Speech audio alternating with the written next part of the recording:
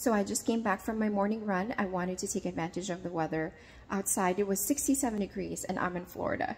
And I had this thought: if you have been struggling lately and feeling stuck, unmotivated, or indecisive, you've been overthinking more than usual and you're having a difficult time executing on your ideas, you're finding yourself thinking, if only I had more self-discipline, if only I had more willpower, I can get through this.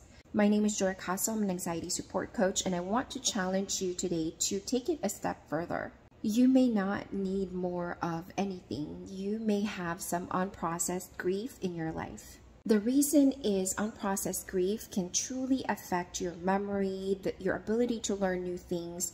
It can drain your energy levels and keep your nervous system imbalanced. So the question is not, what do I need more of or what do I need to change, but rather, is it time to truly process grief and loss in your life? If you need help in that area, make sure to DM me support and I will send you the link to my calendar so we can answer your questions.